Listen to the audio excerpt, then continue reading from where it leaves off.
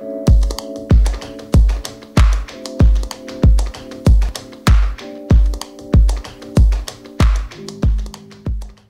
was traumatized early in life.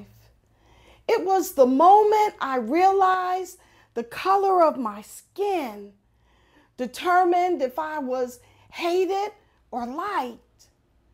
And more confusion plagued my mind because playing on my TV were wholesome sitcoms with Andy Griffith, Barney Fife, and Little Opie. Even Lucille Ball and all the cartoons depicted a world which could never be so cruel as to have segregation, discrimination, and bombings of black churches, assassinations of presidents, and our beloved civil rights leaders. So can you understand why in this child's eyes, everything seemed to be disguised? And just as 2 + 2 is 4, how I longed for such logic to make sense in the world. Like, if I would love and respect you, you would love and respect me too. But this paradox in which I lived forced a maturity beyond my years.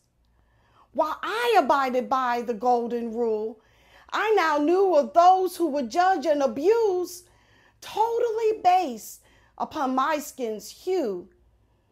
But thankfully, I was surrounded in love within my mom's inner circle. Beautiful blacks, whites, and Asians who fortified my hope of better times and strengthened my faith in a flawed mankind. So now as an adult, I look back in tears on that coming of age life lesson, and only now can see the pearl of wisdom hidden in between my childhood delusion. I learned that life should never reflect us, but we should impact life. And despite any social injustice, my fist of freedom will never unfurl. For in my heart, I believe, like Louis Armstrong, it's still a wonderful world.